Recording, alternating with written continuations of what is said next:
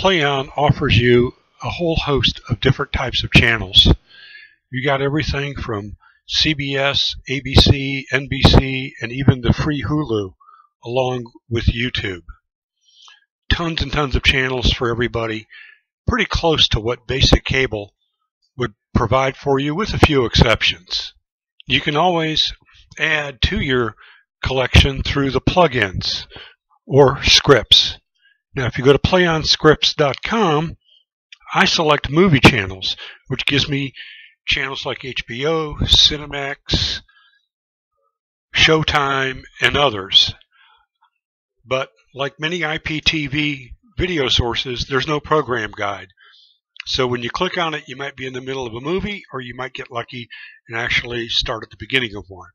But it's there for you to use. Now let's take a look how the channels look to you on the Playon application when you bring it up.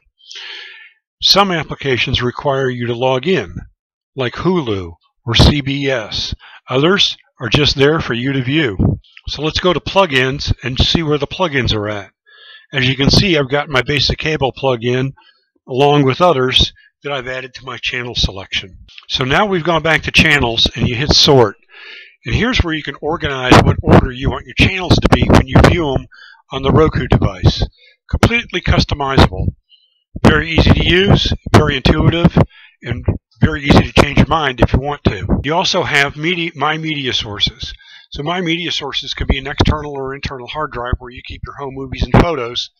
And you've got a channel called My Media on Playon that you can access these movies and photos from. You can also use various browsers and your own local stations that you get from the Playon add-in for your browser, which also show up on your channels. That's pretty much it. I hope you've got some good information and enjoy Playon.